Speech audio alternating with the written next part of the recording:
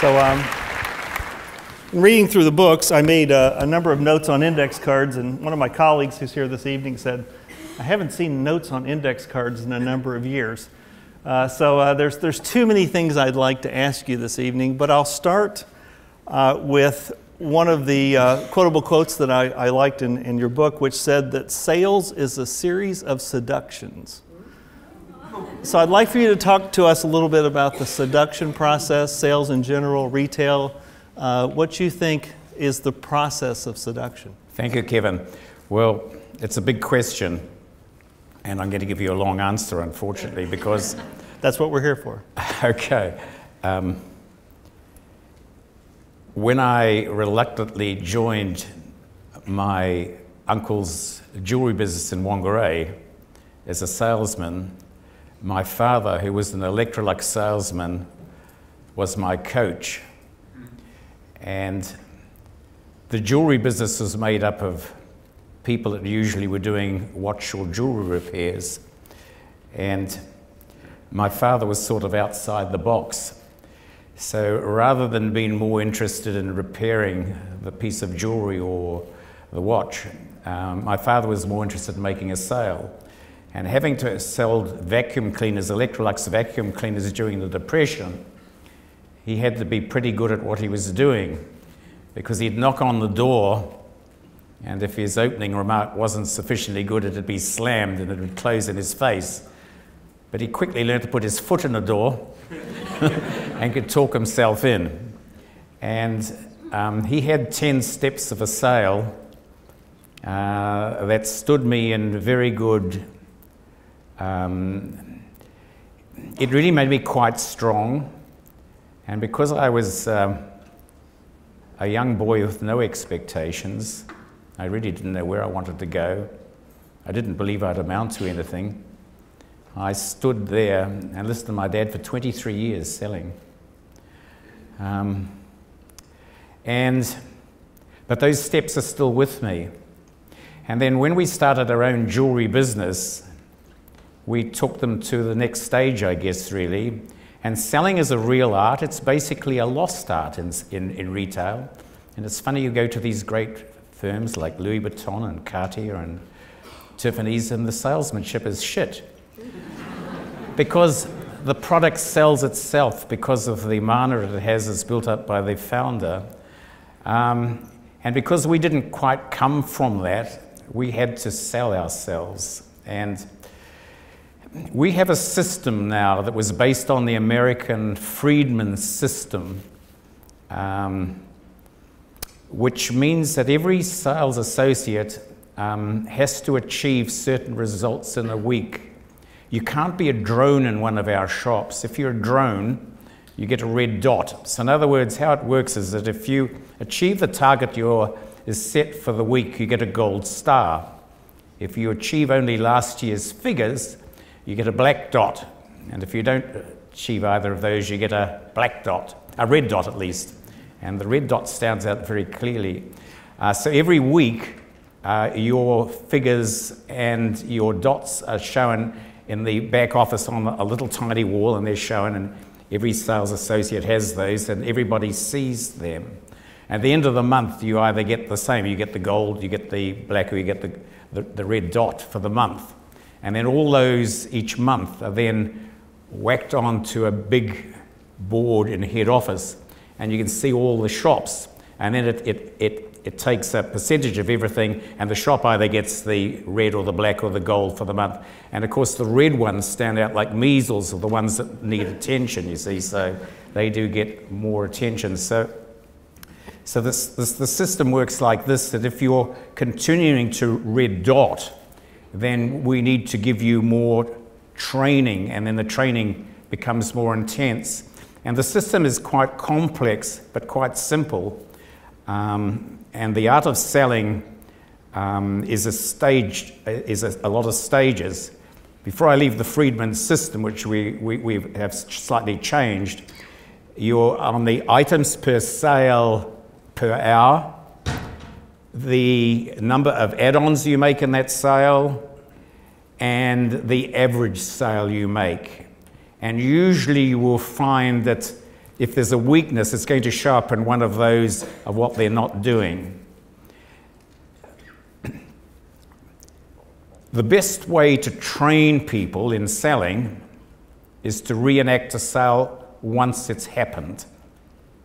So the secret is that if the shop is not busy, and if it's quite easy to see how the shop's going. You can stand outside, and if somebody's in that shop and everybody's focused on them, even though they're pretending to do something else, you know they're engaged.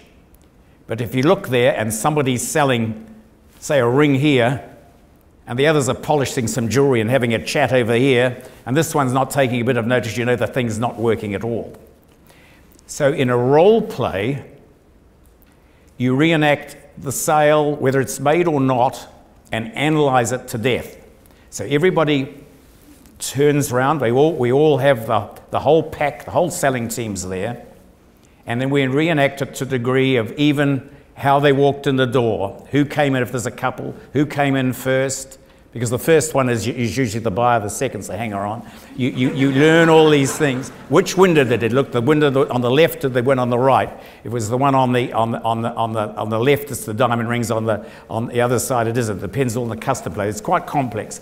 So when they come in, you have to be aware of everything that's happened, where they came to in the counter, what was the opening mark you say. I think anybody in our company that says, how's your day been? And those inane questions that seem to be like, came down in the lift the other day at 5 in the morning, how's your day been so far? I got to shock the fellow. I mean, really, it was there's a bloody stupid comments. We don't want those sort of shit comments. We want proper comment. So you've got to come from the heart. You've got to think of something original that's going to spark a conversation. If you can't do anything, at least give a nice smile and a wave that you recognize them, and that may be all that's needed. Because you see, when a customer or a pair come into the shop, they can easily be spooked. It's a bit like duck shooting, which is on at the moment. You can be in your my, and you can see the ducks come up, and you can stand up and bang, and of course the whole lot have gone straight away. And it's exactly the same in selling in the shop. So if you're in the wrong position in the shop, you're at a huge disadvantage. If you're out the back part of the shop, and you have to walk up to the customer, you're going to spook them nearly 100% of the time. And they're probably going to turn around or either do a quick exit and they've gone and you've lost them. So what you have to do in a situation like that is you have to get like some books or the broom or something and walk straight past them. And get on the outside of them so that it's a little difficult for them to get out, but they don't quite understand what's happening. It's the same as netting flounder, you know. You can net your flounder, you can have them all in the bloody net. If you don't put a hook in it and stop them this end, it'll all go out the end. So it's exactly the same. So anyhow, you get on the other side of them, and then you're busy away, and then you might just give them a smile or something, and then you could start up a conversation. That's the very difficult part, is doing the conversation without spooking. It's quite difficult. But once we've done that, and then we find out what they're in there for, nicely, and it's all quite relaxed. We ask them what they're in there for and discover the situation or the occasion, and then we work through the whole process, and then we come to the showing of the item. It's very important, the showing of any item, no matter what you're selling, it's a very important part. So we have a little stage, a little thing that goes on the counter, that goes under the light, and it's a nice cream display stand there. It's there, and we get the ring out, and we hold it, and we disguise the ticket, and we hold the ring out very carefully, and we have a salvet, and just like a magician on the stage, we put it over the top and give it a slight clean, take it off, and hand it to the customer. Now the customer has to pick it up, because if the customer picks it up, they're never going to buy it. So they hold it, and then we put it on the finger for them, slowly put it on the finger. The weak salesperson at this time is rattling off that this is an 18 karat gold, it's got 1 carat diamonds, the VVS colour there, that's right, and it's got a small inclusion on the side, set an 18 karat gold, it's got these side diamonds there, where they've got 16 karat, then they go on and on and on, which is a load of shit. You should not say anything. You wait for the reaction, because we don't know what the reaction is going to be, whether it's good or bad. But if the reaction is good, we can start speaking slowly. Should never mention the price unless the customer does. It's irrelevant unless the customer, if they don't mention the price, they're never going to buy it. It is of no interest to them anyhow. So on these goes, and they've got all these steps that carry on. And then you get the customer, you will do, we have several items out. When you've got one that's out, say after about 3 times, it seems to have come back to one item. We then box the product in one of our beautiful new pink boxes. So we put it in that beautiful box with the lid open, all looking at them beautifully in the box there. This is what you call a trial close. Some must say, what are you doing that for, you see? So, I mean, it can sometimes get a reaction. If not, it's standing there beautifully while we're showing the other products. If something else is better, we then swap it over and put that in there. And this questioning goes on. It's all fun. They're all having fun, incidentally. This is no pressure on this, incidentally. And then you get people that dither. A lot of people dither. They just cannot make their mind up, I mean, a lot of people can't make their mind about anything in bloody life anyhow, but we have to deal with that. So I used to have an interesting closing. There's a couple in there, and there's a guy who, they always feel awkward, the men in the shop, because in New Zealand and Australia, it's different than in North America. But here, the woman actually knows where the ring is. She's done the homework generally, and she takes him into the shop. So he's led in, and he's feeling very awkward to be here, but he knows he's going to get engaged, so he's got to go through this agony. And he's standing there, and she's trying all these on, and it's in the box, and everything's looking, and you get a sort of a sense after a while that it's possibly the right ring. And I find this quite nice, and there's Sammy standing, and I say, Sam, this is one hell of a day for you, and a very special occasion, a remarkable day, in fact. I said, I picked the ring up, I give it to him, I think, and I get her hand, I said, I think you should put it on her finger.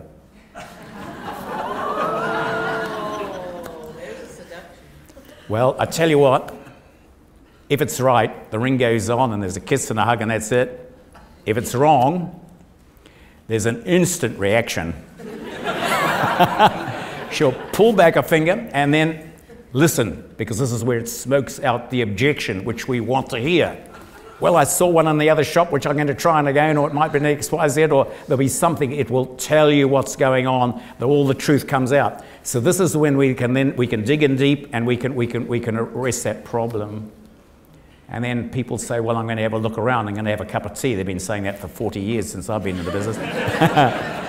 But that's a sign that you can actually then start selling, because then you need to do a 360 and find something totally different than looking at, because you're looking at a ruby cluster and that's all they had in mind, but suddenly you show them a solitaire or one of my new signature collection with a little pink sapphire on the side, and they fall in love with something totally different. So the customer really doesn't know until they try something on. So there's all these things that we go over, and then when you made the sale, you give them a card, you give them a name, you take it for on the internet, so you've got there for future occasions, and on it goes.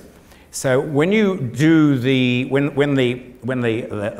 do the role play, everyone packs around, and we think of all the things. Could we have done anything better in this whole presentation? You could have a customer there, and she could have a shopping bag full of groceries that's heavy on her arm, and she's trying. I mean, how ridiculous is that? So we've got to free that up from her. If we can sit a customer down, we're going back to seats. It's a significant, once you've got a person in a seat, you've got them far better position than standing up. They become very comfortable and secure, and they enjoy the experience. But without going any further in it, the great sale makes a great customer for life. A poor sale could force one sale, and we'll never see them again, which is shocking. And an insignificant sale is just a ho-hum thing like you get mostwhere. So we have the opportunity to make a customer and a friend for life. I have made so many friends when I was selling. It was such an amazing experience to have people come in with pikelets and cream cakes and pikelets for morning tea and afternoon tea, and come and see us at lunchtime. And it was just so much fun in that Whangarei shop when we started off there. And we took the turnover from 225 to 1.3 million, which was the national average was 200 then. So it was amazing times. So selling is the lost skill, and at Michael Hill we still teach selling as our main principle and anyone who starts in the business needs to be able to sell. So if any of you ever wanted to join us, you have to start by learning the basics of the business and how to sell before you can climb up the ladder. And may I say, the ladder's pretty big now because we've got so much expectation. I'm talking too much. I'm going back to Kevin.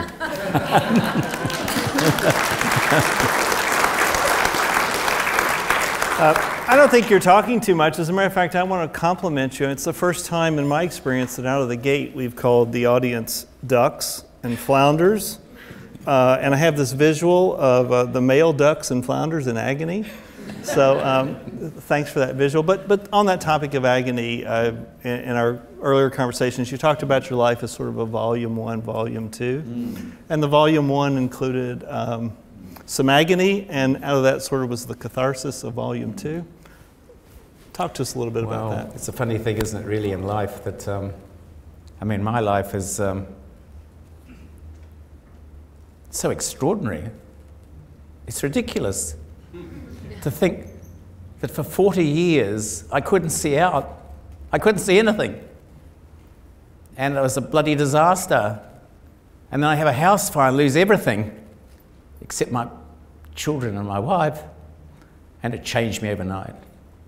And it's a funny thing, really, though, that if you haven't experienced some awful times, or reasonably awful, not that bad, really, if you haven't experienced some toughness or hardness, I think it's very hard to move upwards or onwards. And one of the fears I have, and one of the things I'm here tonight for, is to perhaps tell you that you live in the most wonderful place, I think, in the world, here in New Zealand. We're privileged to be here, but the one thing you have to watch is that it is slightly easier than anywhere else as well. You may not think so, but it is actually. And because of that, we sometimes don't need to challenge ourselves or push ourselves to achieve your true full potential, and you settle for something else.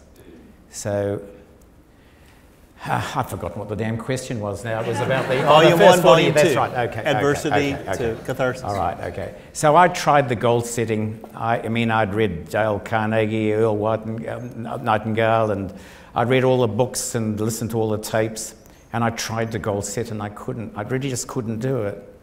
But as soon as we had the house fire, and I stood there that night watching everything I had go, and I really had nothing else but the house, which was insured, but not properly insured. And that night I said I was going to write on a piece of paper, I was going to own my uncle's business or start an opposition. Because I never had the guts to do anything like that before, because I didn't think I could do it. So it was just a fear factor. But that pushed me to do it. And you see, when I was at school, Jack Glanville told me that I would never be anything in life. He was the deputy head of Whangarei Boys High School, the maths teacher. And no grudges. And I was the worst maths student in that year, you know. It was pretty bad in Form 3. But the trouble is I was bullied at school, you see, and I couldn't concentrate on any damn thing, really. And I couldn't wait to get out of school quick enough. And I wanted to be a concert violinist, and 18 months of that. But then my uncle put me into the family business because they thought I shouldn't be playing the violin. It was probably the right thing, actually, looking back. But, yeah. But I really couldn't see out. And then after the house fire, I just couldn't see anything but a future. And I started goal setting. So I had that we would have first of all, I wanted one shop in Whangarei, and then I thought, we'll have 7 shops. And by the time we had 7, I went public in 1979, and we had a crack at Australia, and then I had 70 shops, and then I had 150 shops, and then I wanted 1,000 shops. So it all became back to goal setting, and goal setting is something that not many people do. I always have 30-year goals, and it's a funny thing, but if you can visualize what you'd really like to stand for in 30 years' time and write it down on a piece of paper and put it in an envelope and think about it, and then in a year's time look at it again and review it. You're allowed to look at it once a year, but no more. It starts you on a track that very few go on. And if you have a very audacious goal or a very ambitious goal,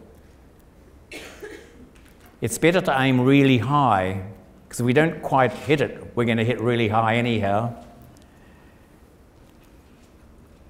But probably that's the best thing I ever did, was when the house fire went down, I could goal set instantly. So starting to do it is the most difficult thing. How you do it without a house fire, burn your house down, maybe that's the answer. But no, seriously, but that makes all the difference. So yeah, from then on, as I say, the second chapter started, and it's just gone on from strength to strength. And it seems to get better. I mean, I have so much fun. I mean, imagine being here tonight, me, talking to you. It's ridiculous. But I mean, what an experience for me. And I hope the younger ones of you here, we can perhaps give something that helps you a bit. As I say in the 2 volumes, which are yin and yang, it's quite extraordinary. And in that goal setting process, I know that you say be very specific. It's not lose weight, it's lose this much weight by X date. But you also are a big fan of visualization and meditation. Could you talk a little bit about visualization? Yeah, well, there's a few key steps, I think, if you, in fact, I should probably, I've got these written down here, and I probably should just make sure that I've got them actually right, because they're quite important. But with the goal setting comes a few other challenges, because the moment you start doing it, and if you can write something down, you become quite excited about it, and it does set you on your way.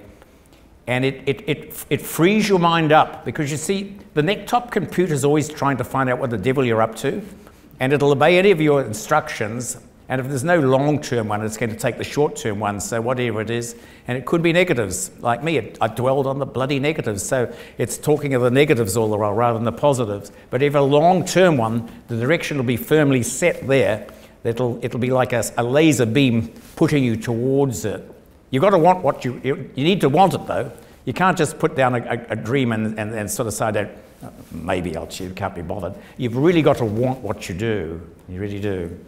So the first thing I found out was that that if I was going to achieve something, I needed my neck-top computer to be properly focused. And by chance, I found that the best way to do that was I did transcendental meditation. And it's a bit like if you've got a computer with a virus, you reboot it and you can get it back to scratch again. And meditation does just that. And by practice, effortless practice, non-judgmental practice, I might add, one can occasionally come into a state of pure consciousness where we transcend into the true inner self, which is the state of infinite wisdom. And when we're in that state of stillness and quietness, after that outwells a font of information for you that before was disguised, or that becomes uncovered. And if you have a goal, your goal becomes searingly clear to you. The other thing about meditation, I don't know about you, but certainly with me, was that if I get under pressure and there's a lot going on, and a lot of you today are doing more things, like some of you are probably on WeChat and Facebook, and I can see a few texting away right now. And the thing is, we actually can't multitask. We fool ourselves. We can, but we're only giving 50% to me and 50% to the WeChat or wherever the hell we're on. So we're not totally focused on anything. And I think that if one wants to keep things simple, which I think is important, that we should actually have a time of our peak learning experience to have the ability to switch off everything electronic for that period so that you can think. So meditation will clear. It can be a quick fix if you're under enormous pressure. Your mind starts swirling. You become frustrated. There's so many things you've got to do at the present time that you can't decide which to do. You're completely uptight, and all you have to do is go into the bathroom and sit on the toilet for 5 minutes and do your transcendental meditation and come out. And the answer is quite obvious what you need to do. So that leads to the next rule of mine, was the 80-20 rule, which I'm a great believer in. You see, I've come to believe that the people who achieve greatness on this earth seem to work the least of all of us. And what they do, of course, is focus on the 20% of the things that's going to take them to their target and eliminate the other 80%. Easier said than done, I know, but with practice, we can at least cull a lot of things off that we do. And if you look at a week of what you do you really need to do, and what could you eliminate? Because what I found I needed to do was to eliminate it, to give myself space, to give myself time. And if I could give myself time, I would have time to think. And if I could think, we could achieve greatness. And if you're in harmony, because you've got time, you'll have a chance to look out and, like us coming in from the airport, I could not believe the abundance of flax and native trees that have been planted on the side of the road and how beautiful they look this morning coming in the light, you know, and we can see the things, but we can easily be texting the whole way in and we don't see anything, and we live in a cocoon of a controlled society. The other thing I think we need to do, if you want to achieve something great, you have to walk in a different direction than anybody's ever walked in. If you copy, you can achieve reasonable greatness, but it's going to be very difficult. But if you tread and beat a new path that anybody's done, and in fact, this means trusting in yourself and having the confidence in yourself that you can achieve something quite remarkable. Because each one of you here, and me, and we're all different. And in that little uniqueness, if we can snitch what it is and take that and lead that forward, that's how you can achieve greatness. And in doing that, the next thing is make mistakes. You've got to make mistakes. If you don't make one mistake a year that hurts, you're not moving hard enough.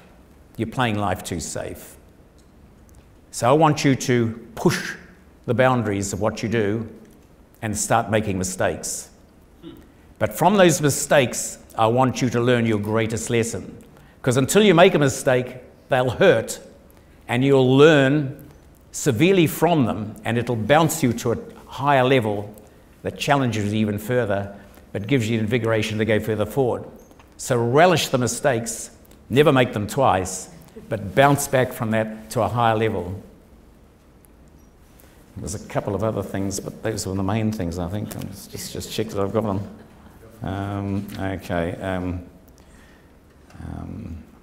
No, that was not the one.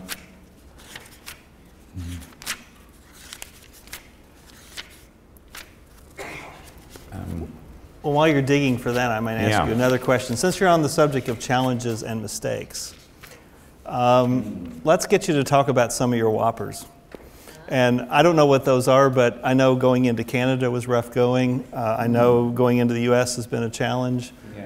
Even the entry into Australia, I think there were some lessons to be learned. So talk about some of the mistakes you made, how you bounced back from them, how that confidence, that resilience played into all that. Thank you, Kevin. The main thing was going into North America, because you see, if we were going to have 1,000 stores and we wanted to become a global chain, we couldn't do it in Australasia. We couldn't put that many stores, and there wasn't the sufficient potential to do that.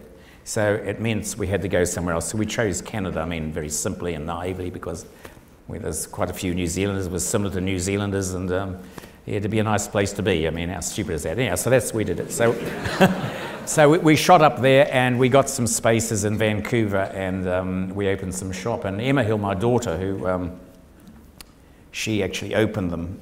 That's another story about Emma, because she was no favoritism. She actually got the position by hard work. And she went up there and started, and we did the same as we've done here. So nice fit out, prime space, different looking shop than anyone else, put our stock in there, and opened. And normally we'd open with a sale, which was a mistake possibly. We opened with a sale, and normally in a sale in New Zealand we'd probably take 80,000 or something like that. And I ring Emma in the afternoon. I said, "How's it going, Emma?" First shop. He says, "Dad, I can't close. No one's buying. I said, "What are you taking?" "I'm taking $1,200. He says, "This is shocking. I can't believe it." So it was like going to a different planet. No one knew us. Canadians are very loyal, and their family's loyal. If they've been with a jeweler 40 years ago, they're still going to the same jeweler, and they don't want to take on someone new. And the whole thing was a different experience. A lot of our stock was not skewed to their liking, and so we learned some big lessons there.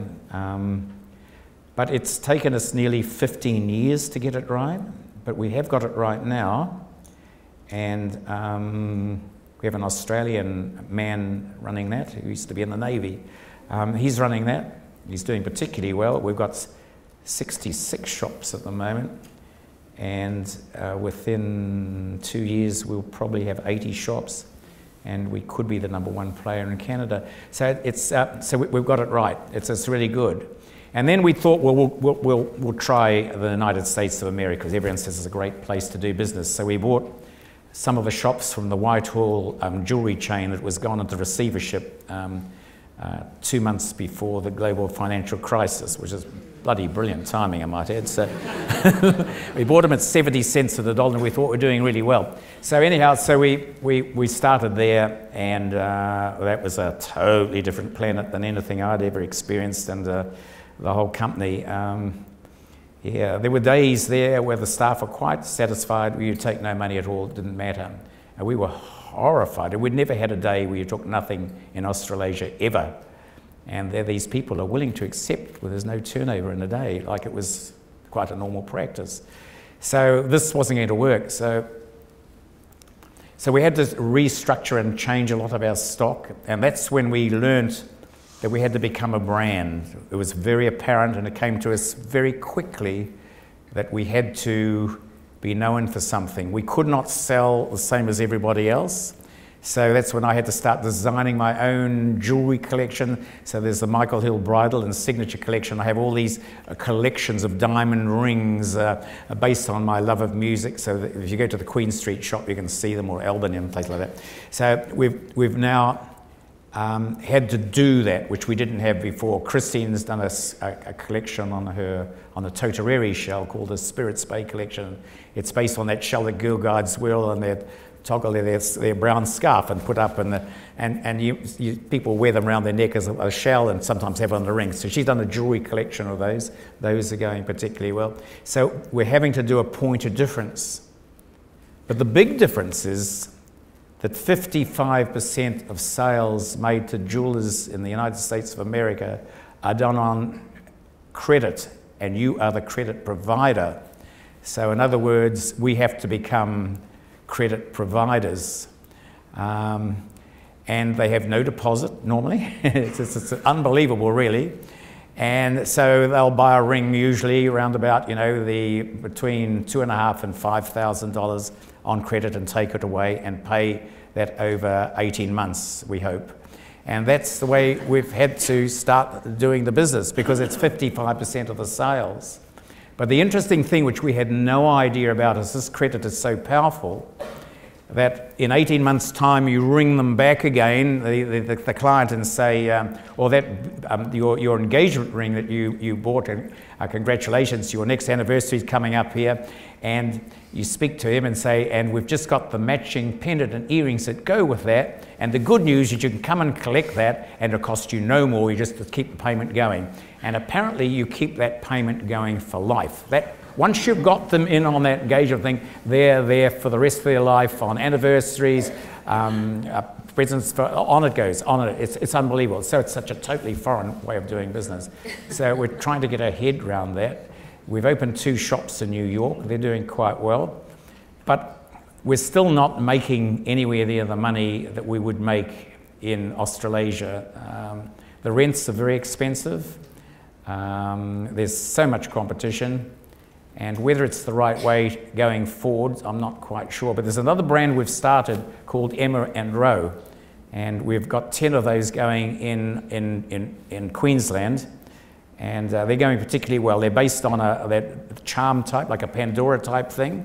But we've got a point of difference with those. And we feel that we're close to be able to say that we can turn those out in quite big quantities, and could easily have 300 of those in Australasia, and then we could license those out and even have a crack at places like China and Japan and Singapore. And so this could be a much easier model. So I might get to my 1,000 stores in a totally different model than what we were thinking of, because it's an easier model to run. You mentioned Emma, your daughter, who's now effectively in charge of the organization. And I know there's some times that she thought maybe she was ready and the organization told her she wasn't ready, and she stepped out of the organization and came back. How do you manage that personal tension between father, business owner, mentor? Difficult. Was never any tension between Emma and myself, basically, because we've always been good friends. And the whole family's, and we're always very open as a team. But because Emma wanted to go into the jewellery business, and I had a CEO, I couldn't really overstep him, so it was up to him to say that she could go in. So she applied and got refused. That was very hard for me, I must say. It was very difficult. But it made Emma stronger. So she went and did an MBA, and then she did an MBA, and she got the valedictory address and was on that MOOC course, and she did pretty well. And then she went to work for our advertising agency, which was a cunning thing. And she came back and she pitched for our account because we were ready to pitch.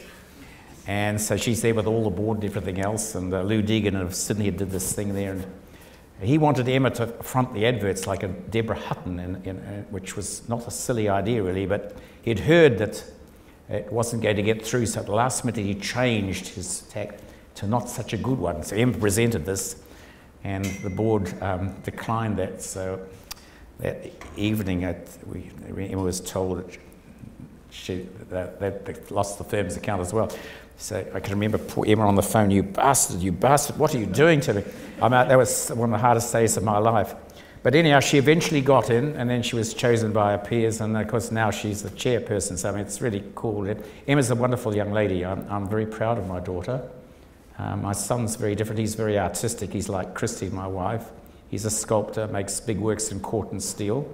But between the two of them, they have the business for the future, because Emma's not artistic and Mark is very artistic. And in all great brands, if we become a brand eventually, we've got the artistic side with Mark and his wife Monica, and there's Emma with her business brain, which makes a great package going forward. And without that, I don't know whether I would carry on. I think I would probably sell out and do something else with it. But it gives you the encouragement to to carry on and make this become something pretty significant. The other thing we do, which is quite interesting, and what you might find interesting, that 4 times a year we have a family meeting. We've now been doing this for 9 years. So we have our lawyer and we have our accountant, and there's a proper agenda. And so Mark goes, and Monica, his wife, goes, and Emma goes, and there's obviously us. And we talk about anything we like, but we all talk about the main thing, of course, is the jewellery business, which is our main interest, but then there's the golf course, and there's the violin income, and all the other things, and then there's their interests as well, and making sure that we all understand and are working together to achieve the same goals. Because it's amazing the different values of even Mark and Emma, you know, I mean, they're quite differently driven, and getting everything in coordination. And I think one of the big mistakes a lot of people make, particularly when they've accumulated a bit of money, is that they don't do that, and then when they've gone, everything sort of just falls apart really, and there becomes disenchantment and even enemies. And we are a very close family. Our best friends are our family. And I think by the open communication, we've all become much closer, and we all work together. I mean, we've all got problems. I mean, sometimes you say, you're getting far too smart, and you think, maybe I am, so I better be careful of that. So, you know, everyone's, you know, we can all say what we like to everybody, and nobody will take it as an offence. That's the way it should be, really. And so we're all driving for a better group of people, really, and having a lot of fun. Yeah, thanks for that. I've got 2 questions, but only time for one before I turn it over to the audience. So you talked about Emma getting the MBA, and for my MBAs in the audience, glad to hear that. But you also have a particular point of view about the use of education and the need to be close to the cold face, and combining that. So that's one possible question. Or, in a completely different direction, I think subject to shareholder approval, you're looking at listing it on the Australian Stock Exchange, whereas you're already on the New Zealand Stock Exchange. So you can either talk about the education process or talk about what it's like to list on a different exchange. And at the face of it might seem like, well, once you've done one exchange, they're all easy, but maybe not so. Well, we'll ask the exchange one first. It seemed our business, some way regretfully, but our head office is now in Brisbane in Australia. We have a very big manufacturing plant there. We don't do all our manufacturing because a lot of intricate work's now done in India, which is unbelievable, all under microscopes, putting claws the size of pinheads and making a beautiful job. And China's not far behind there as well. Those 2 countries are made. But we do quite a lot of setting, and so we have quite a big manufacturing division, in fact the biggest in Australasia. So everything is set up there. We report in Australian dollars. And the other thing is, our P is far too low. And I don't know, it's something, if we're listed on a bigger exchange, I'm sure we'll have a much better P than we are, because we're highly underrated as a stock at the moment. I'm writing down my stock tip. And I mean, we shouldn't be where we are. So, and it's too difficult for an Australian to invest in this, because I mean they've got so much paperwork and bureaucracy to deal in New Zealand. I mean, they've got about a 40-page thing to share out whether they even want to list in the buy a New Zealand stock. So it'll simplify the whole process. So we're trying to get shareholders' approval, and if we do, we definitely will be floating there, and it could be as soon as this next financial year. I think it will be a good thing for us, I really do. And the other question was? The education piece, the coal face, oh, yes. Combining a formal education with... Oh yes, yeah, well,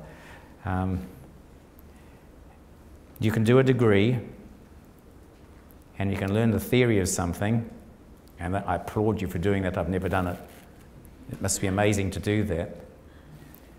But you need to also have the practical experience.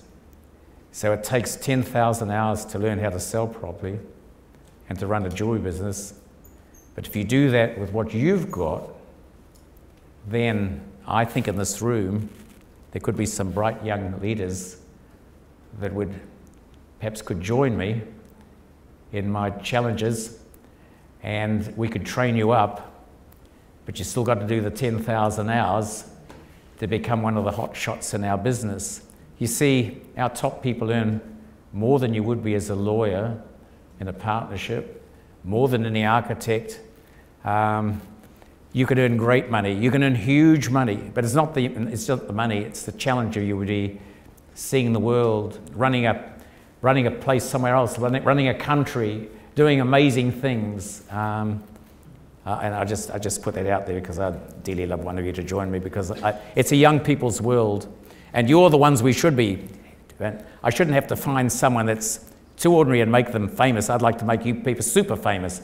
And I see some great faces in here. It's interesting that in New Zealand, our best salespeople are now in our Gold Club. We have different Platinum Club, Gold Club, and Silver Club. Platinum Club is $1 million plus, and we've got one lady that's done $2.5 million this year in sales, and she's Chinese. We have a Russian lady, Indian lady, mainly all Chinese. Chinese are our best salespeople now, and a lot of managers are Asians. Our good managers coming through are Asians.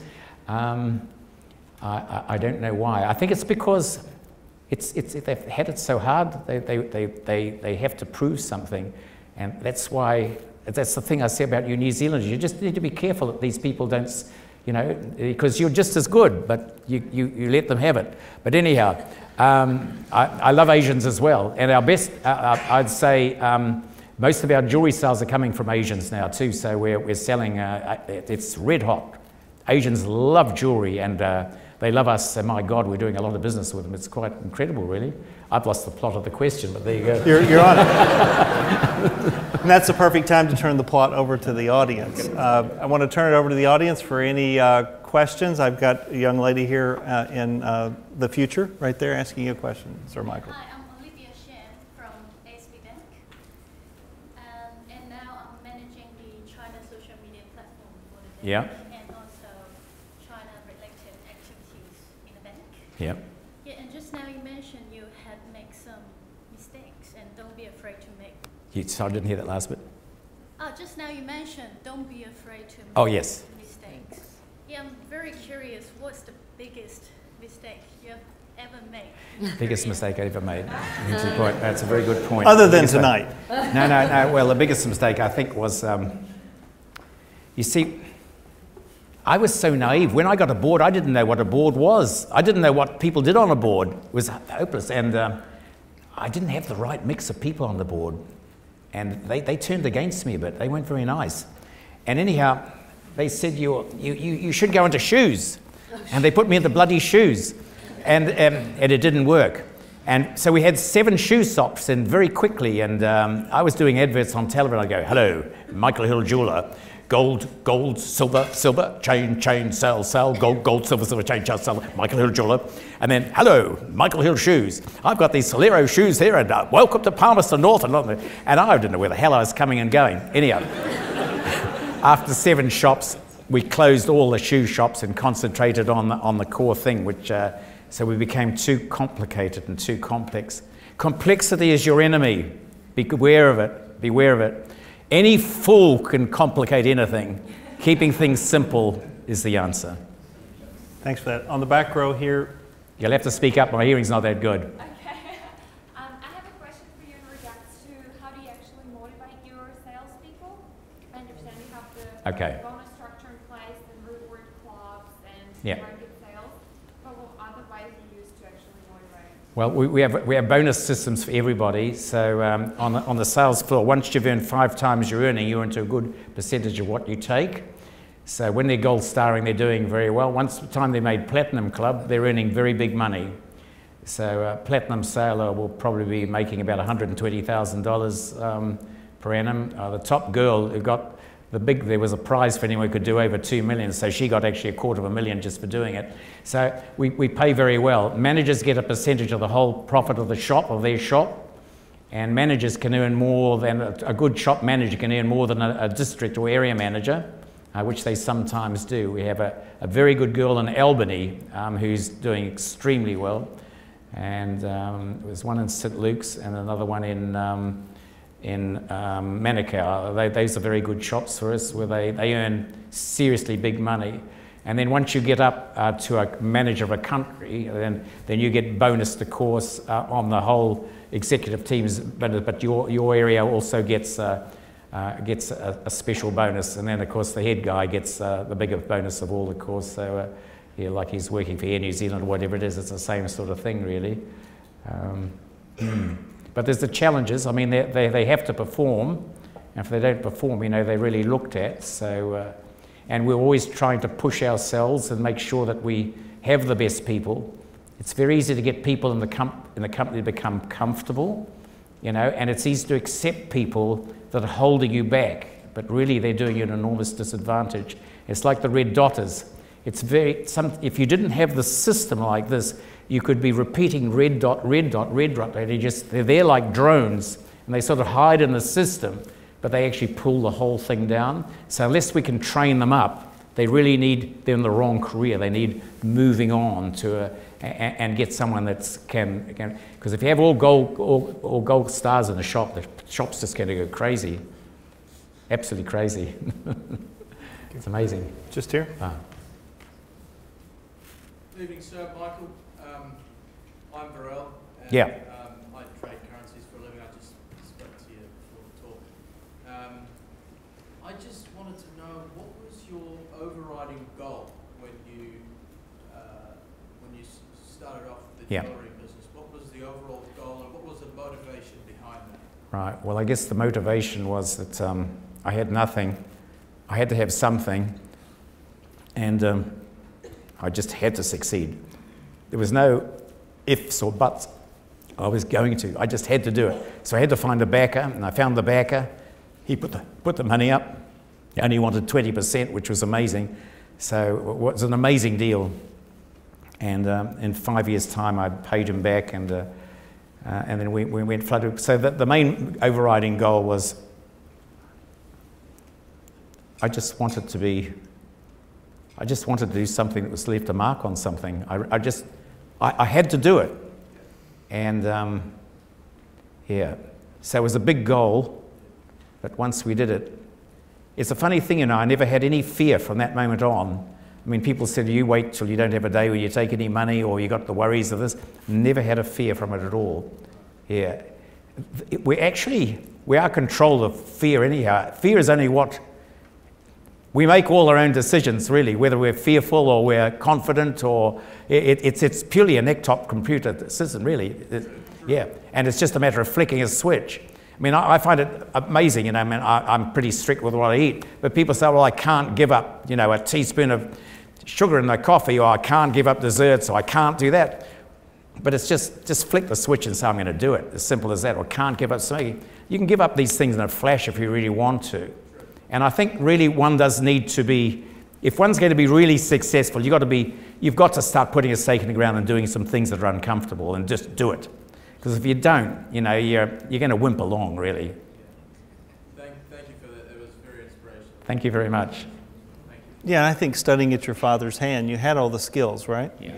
Your dad was an expert salesman. It was just the catalyst, right? And I'm not suggesting everyone go home and burn their house down, but whatever your own personal catalyst might be, right? But the silly part about it, if it hadn't been the house fire, would I have been, I mean, I had a nice lifestyle, I had a lovely wife, I had 2 lovely children, we had a little boat we could row out and, you know, catch our flounder and catch a snapper for dinner, and I made my home brew, and I had sake as brewing in the bath, and I mean, it was lovely. We had a great lifestyle and parties, I think. Would I have carried on doing that?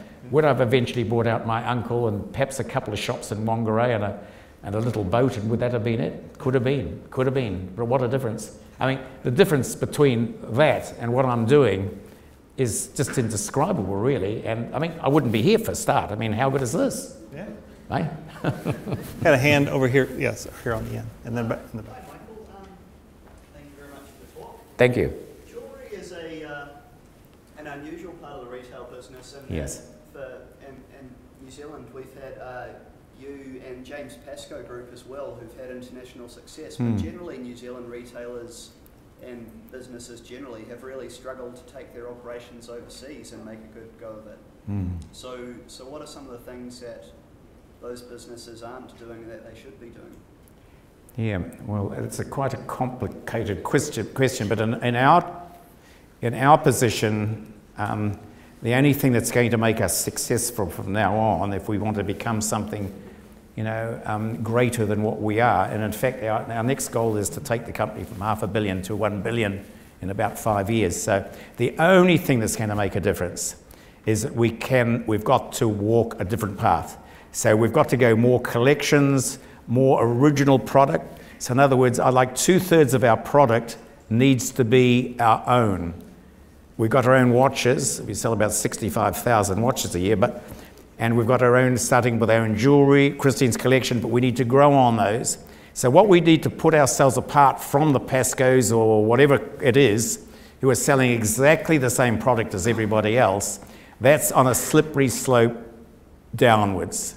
Because there's no end to people are going to find a cheaper price of this or that because it's exactly the same product. So if we have different and creative product that's different, then we have the opportunity of standing apart. So until we become a brand, and when we do become a brand, then we secure ourselves as a permanent platform. And that's the secret to our success. The other thing is that a lot of people are shopping on the internet now, so there's lots of, it's changed dramatically, and people now will look at the site before they come in the shop. We don't sell that much on it. I think it's at about 4 shops worth on the internet, but a lot of people look at it all the while, and they make their mind up whether they want to come and see or not. So it's a completely changing platform. But when they do come in, the experience has got to be an amazing experience. So that's the other thing. So if we have the lovely product at the right price, very competitive, but nobody else has got it, can't get anywhere else, and then they have an experience which is overwhelmingly marvellous, not how's your day been, and take that or leave it, then it all becomes easier said than done, but that's the principles for success for us. Yeah. Thanks. On the back row there. I know you just talked about how... project a bit more. Oh, that'd be good. Thank you. I know you said how you like Michael Hill's a very bespoke product, you like the experience, but with online, do you guys have a strategy to grow it from 4 stores of sales? Yes, well, we obviously are pursuing growing that. In the jewellery business, is different from most other product, though, that it's a product, fortunately, we're very lucky, that it's something, we sell the most emotional and probably sacred product that you can buy, really, which is, the keystone to life is your wedding band and your engagement ring, which is such an emotional purchase. And the guy who goes and buys it on Blue Nile or buys it from the bloody warehouse, it's not a good start, is it, really? So fortunately, they want to come into the store, and if they have a lovely experience, so we're very fortunate. The lower price products, like the chains and the earrings and that that's what's selling mainly. So we're not selling too many of but they get the idea of what they see for the bigger product, and then will come in. They'll have their choice of shops to come in. But it is certainly becoming more and more the while. There's no doubt about it, and we're very conscious of it and trying to get our site a lot better. It could be a lot better than what it is. Yes, sir. So, Michael, you mentioned earlier on tonight that your love of the arts and the golf. Thank you. Really covered that in depth. Yeah. We know where your love of art came from, but what about the love of golf? Where does that originate? Well, that's very funny, isn't it, really, because I don't like golf. It's going too much, which is that.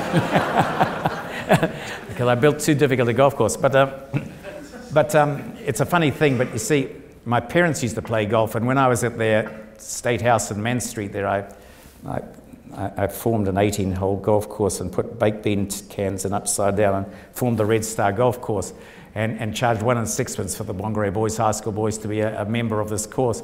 And it's funny that idea sort of stuck with me. So when we built our house in Queenstown, I put a green out the front, and I got John Darby to design it, the golf course designer, to design that for me.